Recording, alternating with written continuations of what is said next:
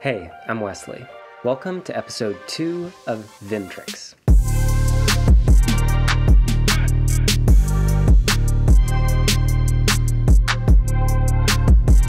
So in this episode of VIM Tricks, we're going to talk about the filter command. The filter command, you can look at the help pages in VIM. Help filter.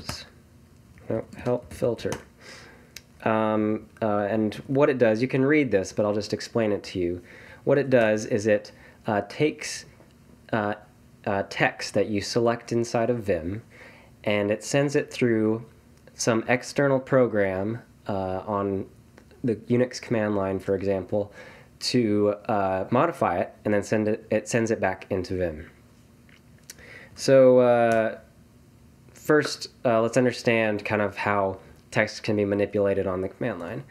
So take, for example, this file that we have here. I can use a command in Linux, for example, the sort command, to pipe the input from one command into the sort command, which will sort it alphabetically by default, but there's other parameters you can pass in, and then sends the output to standard out.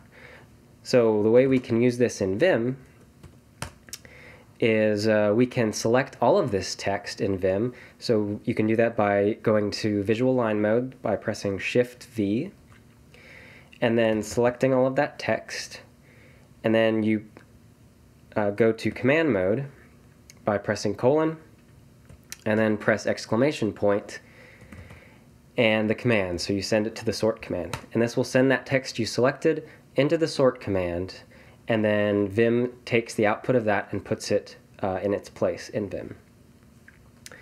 So let's do that again in a different file. So I've got this Python class here. So I can do the same thing here. Another way to select text in VIM, I'll show you in the help file. There's different ways to use the filter command. One is by pressing exclamation point, doing a motion, and then typing the filter command. So what that means is a motion in VIM is a series of commands you send to VIM to select text. So let's, as an example, we hit exclamation point, and then 4J, which selects 4 lines in the J direction or down in VIM, and then you type the command. So let's say sort. Okay, so it sorted, but as you can see, it only sorted the 4 lines that were selected.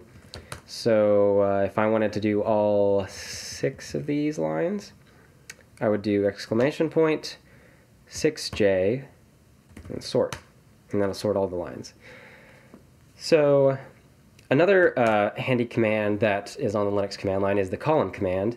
And you can output text. You can take text from standard input and sort it, or I guess organize it by columns, and then send it to standard output. I do this a lot with CSVs or even tables in READMEs. When they're rendered in a README, they get output as a table, but it's helpful when you're looking at the text version for them to be organized as a table. But you can do that even with, for example, code like this.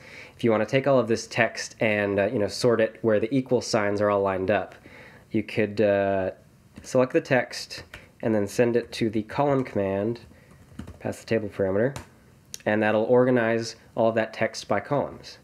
And then obviously you'll need to move that over. Yeah, those are a couple different commands that you can use to filter text with. So I'm curious, let me know in the comments, what are common commands that you use on the command line to filter text? Try them out in VIM and let me know. So anyway, that's about all that we'll talk about in this video, and we'll see you next time in VIM Tricks.